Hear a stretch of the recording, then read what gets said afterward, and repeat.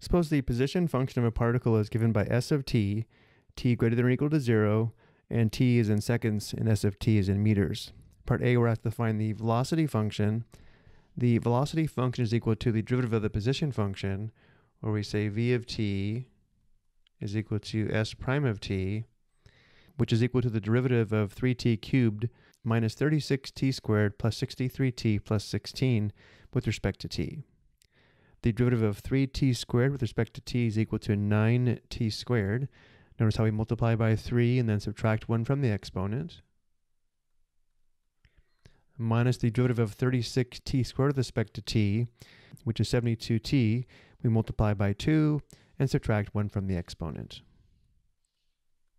And then plus the derivative of 63t with respect to t, which is 63 times 1 or 63, plus the derivative of 16 with respect to t, which is 0. The velocity function is equal to 9t squared minus 72t plus 63. Next, we're asked to find the acceleration function.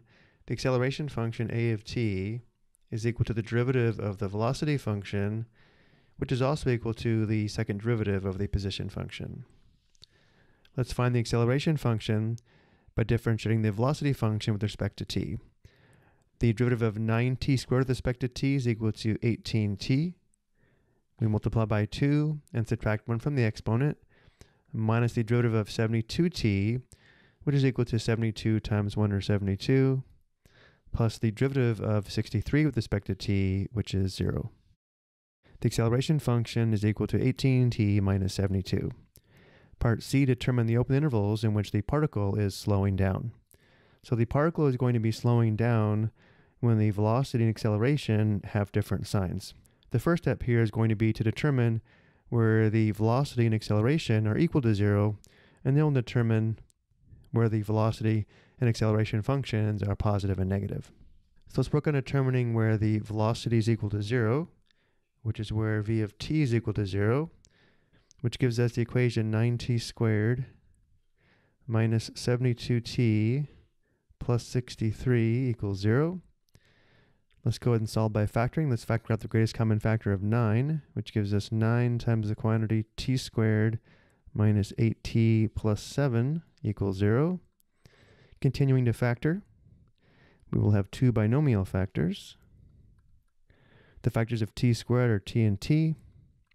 The factors of positive 7 that add to negative 8 are negative 7 and negative 1, giving us a factor of t minus 7 and t minus 1. The product on the left is equal to 0 when t is equal to 7, or t is equal to 1. So now let's go up to this first number line, and we'll use it for the sign of v of t, the velocity function. Let's go ahead and plot t equals 1 and t equals 7. Let's make open points on these two t values. And now we'll determine the sign of the velocity function in each of these three intervals.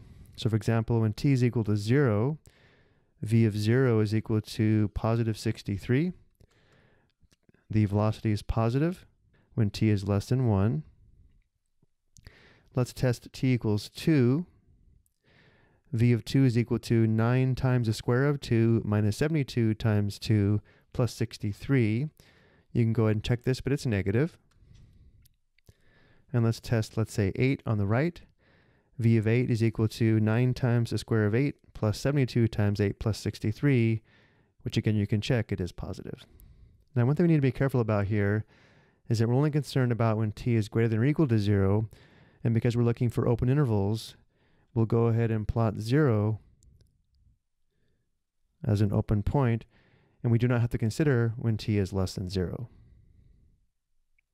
And now let's determine where the acceleration function is equal to 0, and then we'll determine the intervals where the acceleration is positive and negative.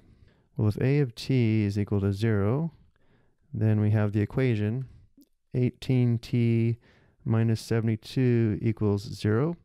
Solving for t, we add 72 to both sides, and then divide by 18.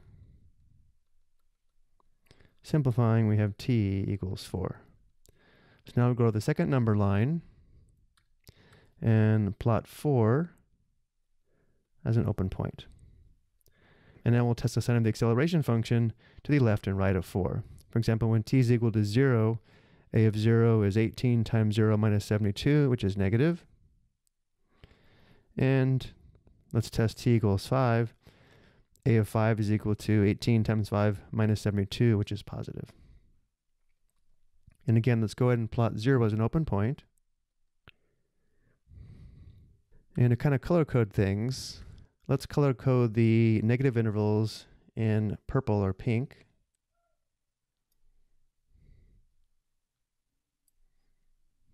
And the positive intervals in blue.